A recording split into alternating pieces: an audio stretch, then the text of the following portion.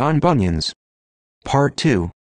In heaven, we'll see elders wearing golden crowns, we'll see men who suffered on earth. Some were beaten, some burned, some eaten by wild beasts because they loved the Lord of heaven. Now they are well clothed with eternal life. Hearing all this makes my heart excited, Pliable cried. But are these things really there for us to enjoy? How shall we get to share the joys of heaven? Pilgrim held up his Bible. The Lord, the governor of the heavenly country, has recorded it all in this book. Everything that is recorded here, if we are truly willing to receive, he will bestow on us freely.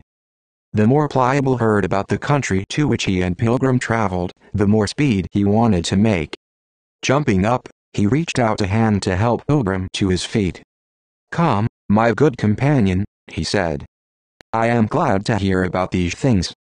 Let's hurry on." Brushing dust and dry grass from his tunic, he handed Pilgrim his Bible.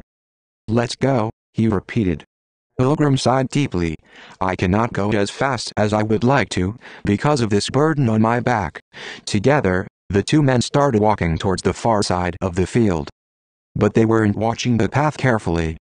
Suddenly, there, right in the middle of the path, lay a dirty, deep, dangerous swamp called the Slough of Despond. One moment, the men were happily discussing the joys of the new country they were heading for. Next moment, they were stuck in the mud. Soon, both travelers were covered in mud. Pilgrim began to sink in the mud because of the heavy burden on his back. "Ah, neighbor Pilgrim, where are you now?" Pliable asked. "Truly, I don't know," Pilgrim replied. Pliable became angry. "Is this the happiness you have told me about? If I get out of this with my life, you can have the heavenly country all to yourself." With a great effort, Pliable dragged himself free, turned his back on Pilgrim and set off for home. Pilgrim never saw him again. Now Pilgrim was left to stumble in the Slough of Despond alone. How awful to be in that swampy, muddy water. Gasping and heaving, Pilgrim tried to reach solid ground. What a struggle he made. But he couldn't get out. Still Pilgrim endeavored to reach that side of the swampy pond that was farthest from his own house and closest to the wicket gate. If he was going to perish, he would perish with his face in the right direction. Again and again Pilgrim tried. But the heavy burden on his back weighed him down, pulled against his desperate efforts. It looked like the pilgrimage ended right there in the mud. As the water sucked him deeper, it looked like everything was finished for Pilgrim. Just then, a man named Help came along the path. Seeing Pilgrim, he stopped. "Oh, ho," he exclaimed. "What are you doing there?" Still struggling in the miry pond, Pilgrim explained. "I was told to come this way by a man called Evangelist." Pilgrim pointed to the wicket gate. "He told me that if I go through yonder gate I will escape the wrath to come. As I was going for the gate, I fell in here." "Give me your hand," Help said. Leaning far over the water's edge, Help gripped Pilgrim's outstretched hand and pulled him up onto the dry ground. "Now, carry on your way," Help advised. Since Help seemed friendly and wise, Pilgrim asked him a question. "Why is this dangerous swamp not drained so that pilgrims like me can walk safely?" "This depressed hollow cannot be leveled," Help replied. "It is the place where all the horrible filth of sin runs into. Fear, doubt, uncleanness, all settle here. It is a place of dread for souls who would be clean. It is not the king's will that this place should remain bad. But the king's word reveals steps even in this swamp." Help smiled to encourage Pilgrim.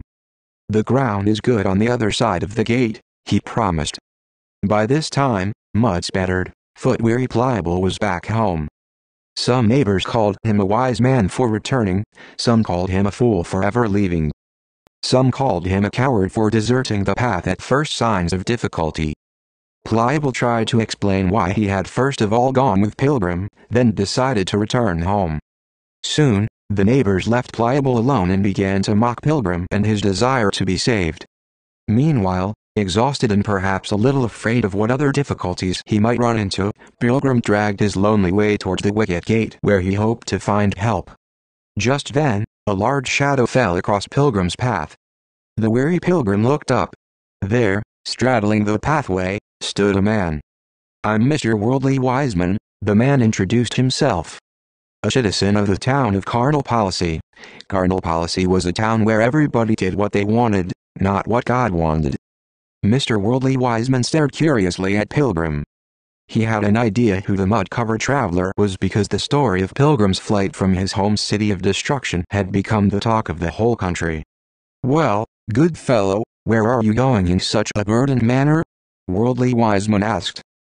Pilgrim sighed. "Burdened indeed," he agreed. "I'm going to yonder wicket gate where I'll be told how to be rid of my burden." "You have a wife and children?" the other man inquired.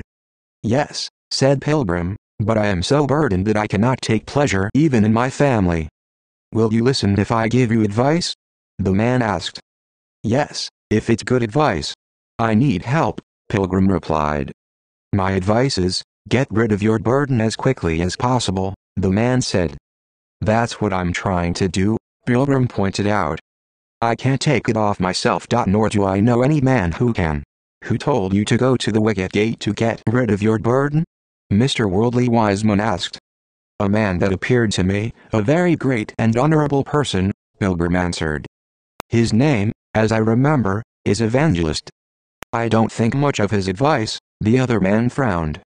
"There's not a more troublesome way in the whole world than the path he told you to follow. You'll find out, if you just keep following his advice. The dirt on you now is just the beginning." "Listen to me, I'm older than you," the man went on. "In this path, you'll meet weariness, pain, hunger, dangers, swords, lions, dragons, darkness, even death. Why should you cast your life away by giving heed to a stranger's advice?" "Why, sir," said Pilgrim, "this burden on my back is more terrible than these things you mention. I don't care what happens to me on the way, so long as I arrive at the place where I find deliverance from this burden of mine." "How did you come to have the burden in the first place?" the man asked. "By reading this book in my hand," Pilgrim replied. "I thought so," the man said. "Like other weak men, you've been meddling with things too high for you." "I must find ease from this burden," Pilgrim insisted. "But why search for it this way?" the man responded. "I can direct you to relief by a way that avoids the dangers and offers safety, friendship and contentment." Mr. Worldly Wiseman pointed to a village close by. "In yonder village of morality," he said, "there lives a man named Legality and his son, Civility. He has skill to remove burdens off people's shoulders. He has helped many others. If he's not home," Mr. Worldly Wiseman advised, "his son can help as much as the old man himself. There, in morality, with the help of Legality and Civility, you can be ease of your burden." Pilgrim's new counselor had more advice. "If you want to move from your town to morality, there are empty houses for rent. Send for your wife and children and live happily among good neighbors." If this is true, Pilgrim thought, my wisest course is to take his advice. "Sir," he asked, "what is my way to this honest man's house?" "Cross yonder high hill and the first house you come to is his," was the reply. So Pilgrim turned out of his way to go to Mr. Legality's house for help. But when he got near the hill, it seemed fearfully high and hung over him as if it was about to fall on his head. He stood still, not knowing what to do. Also, Pilgrim's burden now seemed heavier to him than when he was on the way Evangelist had shown him. As he stood there, great flames of fire burst out of the hillside.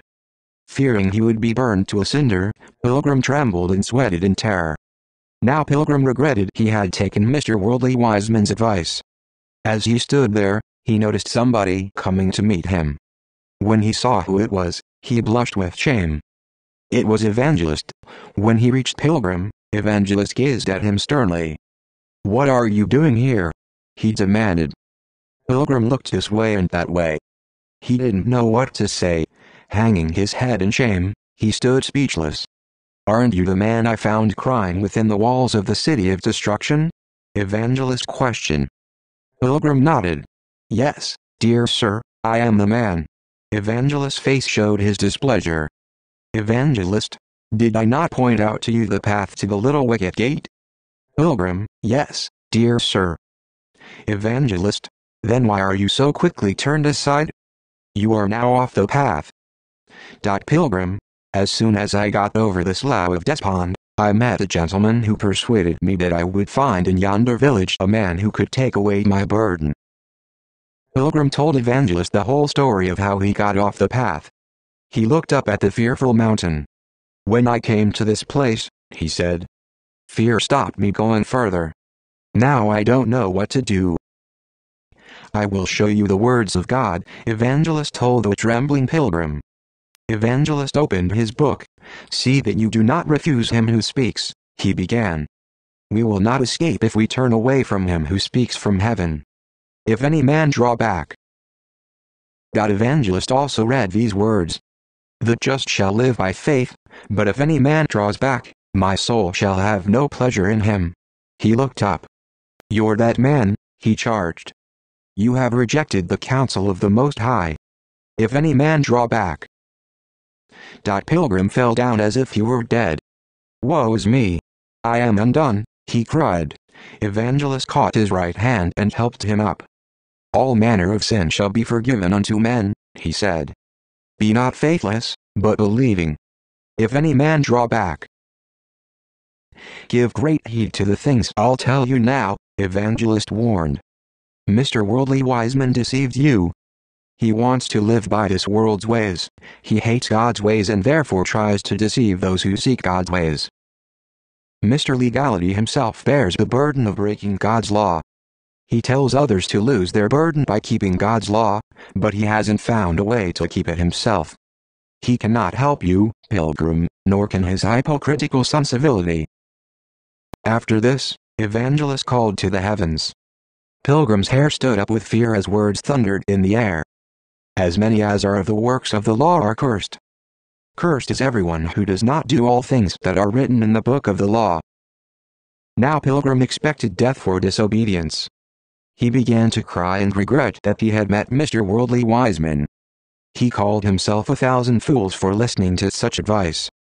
He was ashamed he'd been so easily turned off the path. What do you think, sir? Pilgrim appealed to Evangelist. Is there any hope? May I return to the path which leads to the wicket gate? I'm sorry I listened to that man.